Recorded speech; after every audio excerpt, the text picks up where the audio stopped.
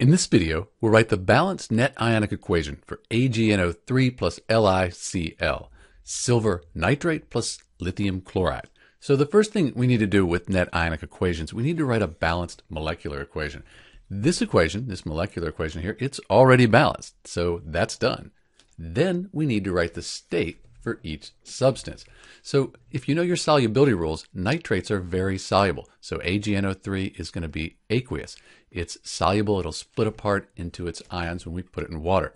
Chlorides as well, very soluble. Here's another nitrate. When you see silver compounds, you have to be careful. Often they're insoluble. So I'm going to pull this table here. This is actually a chart of solubility. We're going to find silver right here and then the chloride ion right here.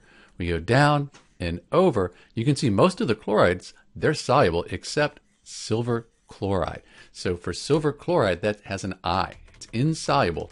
And what that means is that when we put it in water, it won't dissolve. It'll stay a solid.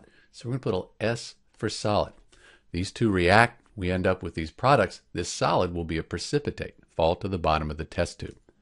Now we can split the strong electrolytes into their ions. And this will be the complete ionic equation.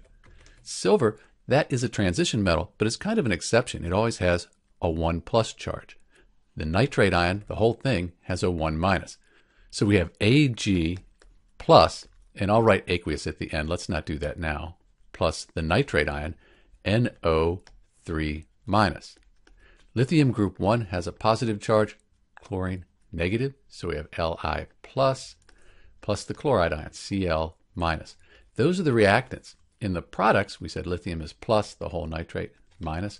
We have lithium ion, the nitrate ion, and then for AgCl, that is a solid. And in net ionic equations, we do not split solids apart. Keep those together, so it's just AgCl.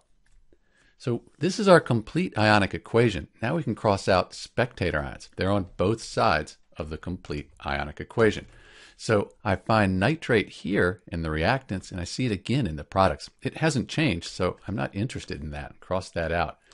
Lithium, lithium. Cross it out.